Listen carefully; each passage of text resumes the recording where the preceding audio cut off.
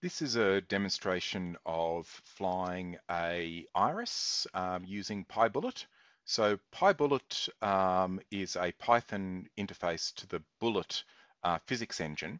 And so what we've got here is an iris loaded into this into pybullet.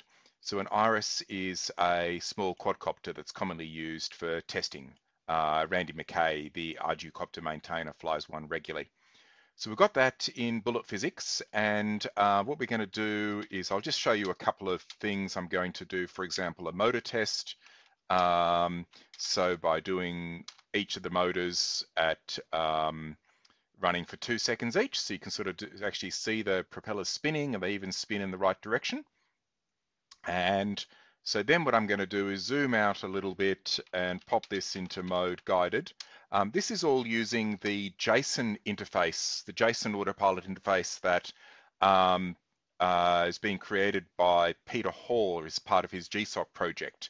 His project was concentrating on the MATLAB backend, but it can be equally used for Python backends like this. So what I'm going to do is put this into an auto mission, and it's going to then fly a small mission at CMAC.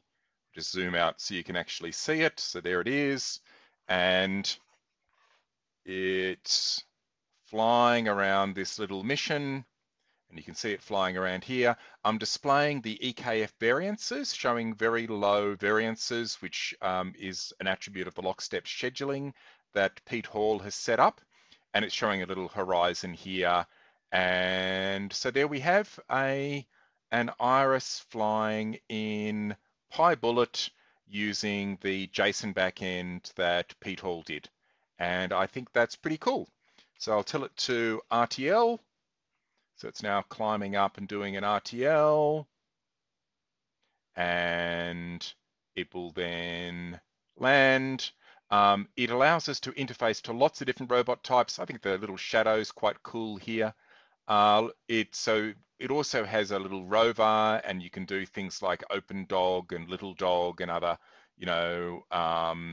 walking robots, all sorts of different ones you can control in this way.